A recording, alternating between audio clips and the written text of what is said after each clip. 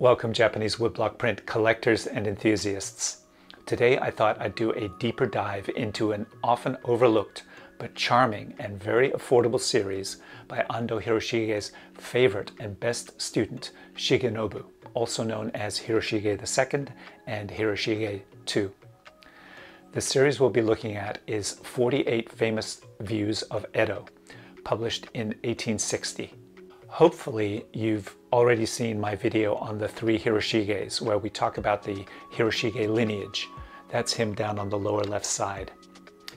If you need a reminder, Hiroshige II was Ando Hiroshige's adopted son, his best and most famous student, the one who married and later divorced Hiroshige's daughter, and the one who took over the Hiroshige name after Ando Hiroshige died in 1858. Now, let's take a look at one of these prints. This is Myo-Kendo Temple at Yanagishima. The title of the series, 48 Famous Views of Edo, is in the red rectangular block at the right top of the print. The title of the scene is in this fan-shaped scroll cartouche next to it. The number of each print is on the bottom rolled-up edge of the scroll.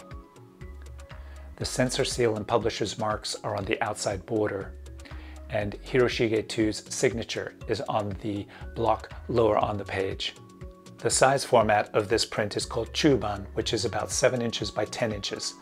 Here you can see a chuban print is about 1/2 the most common print size, oban, which is 10 by 15 inches.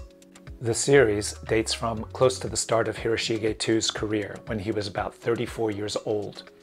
At this point, he had just started using the name Hiroshige, since his master, Ando Hiroshige, had just died in 1858.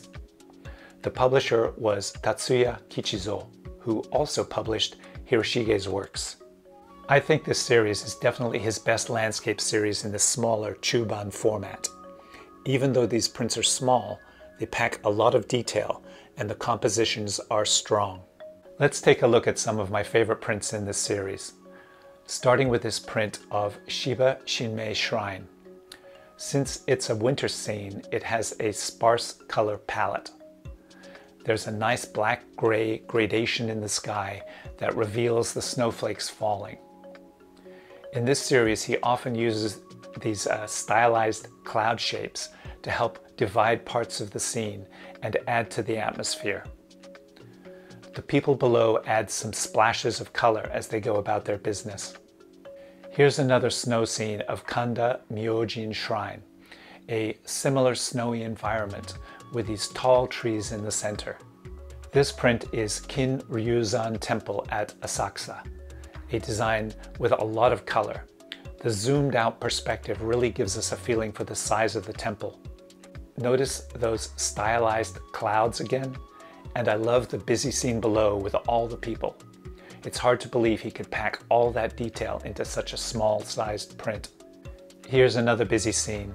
This is Fudo Temple at Meguro, starting with the stylized cloud at the top, blending into the dense forested area that then blends into the temple grounds. It was believed that bathing in these springs or the waterfall at the temple would cure illness. The next print is Nihonbashi Fish Market. We see Mount Fuji in the background, Nihonbashi Bridge, and a very busy fish market. If we compare this to his master Hiroshige's print of Nihonbashi from the series Famous Sights of the 53 Stations, and you can see the similarities in the stylized clouds and the view on the fish market. This type of copying or borrowing of designs was very common across all the ukiyo-e artists. And if you think about it, how many pictures by different people have you seen of Times Square in New York or the Golden Gate Bridge? Most of them look similar as well. Here's another example. This is Surugamachi by Hiroshige II, and here is Suruga-cho from Hiroshige's 100 Famous Views of Edo. Unfortunately, like many artists, Hiroshige II fell into poverty towards the end of his life and died in 1869 in Yokohama at the young age of 44. I mentioned at the beginning of this video that this is a very affordable series. you can easily find original prints for about $200 each. Compare that to his series of 100 famous views in the various provinces, where the prices range from $1,000 to $30,000 depending on the print and the quality. I'll make a video on this series another time. Please like and subscribe, and happy collecting!